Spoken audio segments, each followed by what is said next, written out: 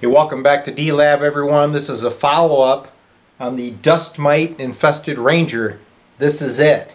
I've done a few things to the Ranger and now I want to try an initial power-up and see if it'll transmit.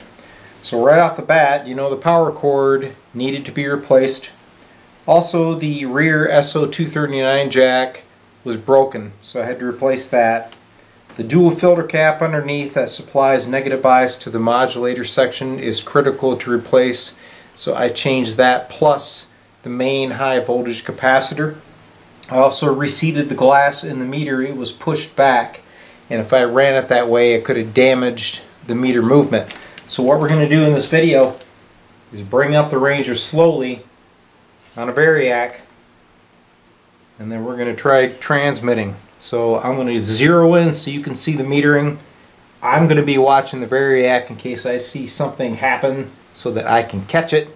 But let's just concentrate on the Ranger and the output and see what we get. Alright, I got the Ranger on 40 meter band. Of course, we're going into a dummy load. Currently I'm at 80 volts input. I'll bring her up a little more because I'm not seeing any type of fluctuations in the amperage. It's a good sign. You can see our meter light is on. So I'm right at 90 volts input. Here is grid current. Good thing.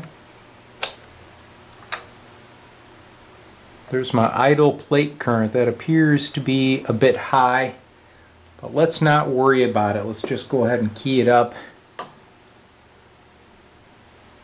And it's dipping.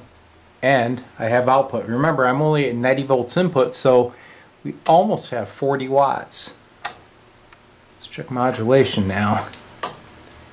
I have mod currents way high. It's about double of what it should be with the audio all the way down. But we have modulation. So there's obviously something wrong in the modulation section. Could simply be the adjustment of the 20K tap, but I suspect more because I saw the old paper caps in the audio section. So the next step will be to go in there and recap that area, and of course go through everything else and make sure we're good to go, and then we'll retest. Alright, pretty amazing, huh? With the condition that we saw this thing in, I didn't think that it would transmit. But now that I see that it has hope, I'm going to continue with the repair and I'll continue to update you guys. But so far, it's looking really good for this little Ranger.